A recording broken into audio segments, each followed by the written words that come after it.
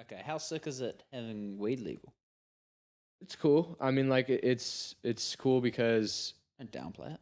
no, I mean, it's there's good and bad. One of my bad is kind of a conspiracy theory type thing, but Hit me. so the bad part of legalization, in my opinion, is, and this is like I said, kind of like a conspiracy theory. There's not really much substance to this, but I think that companies like Marlboro, cigarette companies or whoever, start to dabble into the weed business. And of course, cigarette companies and everyone are going to want to sell more. So what I'm concerned about is that just like what happened. Crossing it. What? Do you mean like mixing the two? Right, but not mixing it like necessarily. I mean, like if you look at cigarettes, and let's say early days, pick the tobacco straight from the field, throw it in a paper. Now you have all these processed things, a bunch of nicotine, etc. So let's say they start putting nicotine in weed, or in their cigarettes. Not necessarily tobacco, but they start adding addictive chemicals because To the weeds. they want to sell more.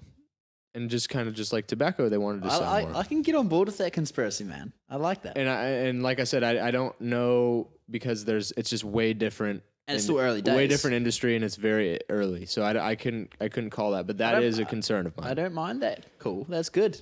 The good is that you can just order it to your doorstep, and it's not like it's sketchy at all. Yeah, and it's been cheap. Like tested and whatnot. Yes, and all that. And then you don't have to worry about like.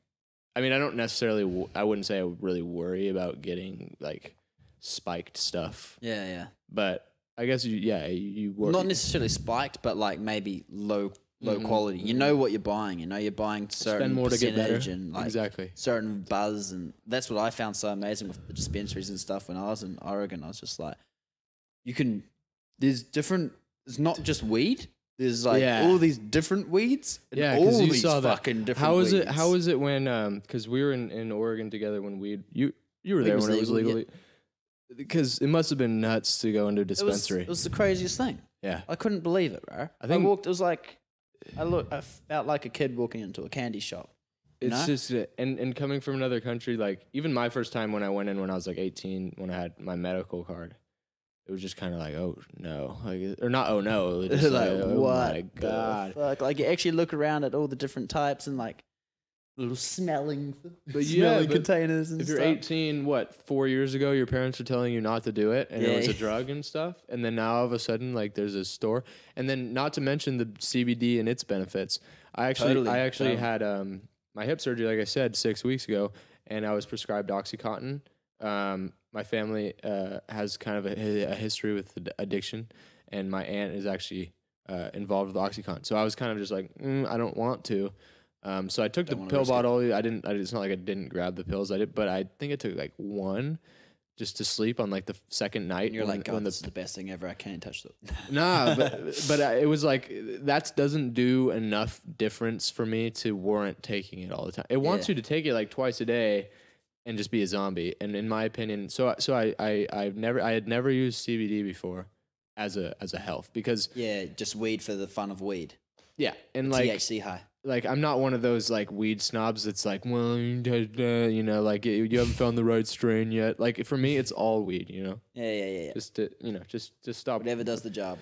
Exactly, but anyway, CBD. I used it to recover from my surgery, and I used it for pain, and I was able to get through the whole process and like relatively pain free. I mean, not pain free, but like I was living. You know, I wasn't just all the time. And it was actually pretty remarkable because on that same note of not being a weed snob, I almost kind of am skeptical about how much praise it gets from the weed snobs about all these different things that it can do for you. Okay. It's just like really. You think they're just like too busy wanking it off? Yeah. Like weed's the best thing ever, exactly. Bro. Cures cancer. Like, I don't know about cures cancer. I think it might help the pain, and it might, Although there have been some studies done on rats, I think, or something, with like potential. It can get rid of the what are they fucking called?